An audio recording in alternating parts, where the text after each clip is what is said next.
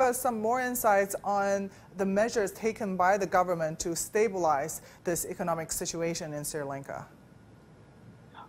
Some of the major measures that the government has taken is in the last couple of weeks, we are seeing a large number of diesel petrol shipments coming.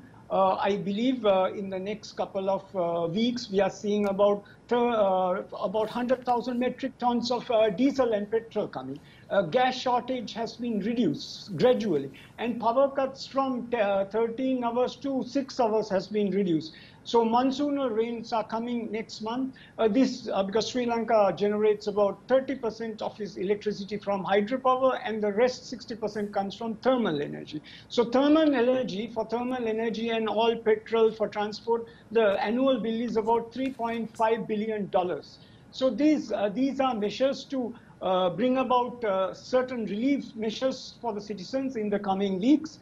And we are seeing the government authorities also negotiating with multilateral organizations and the IMF to bail out the country out of this problem.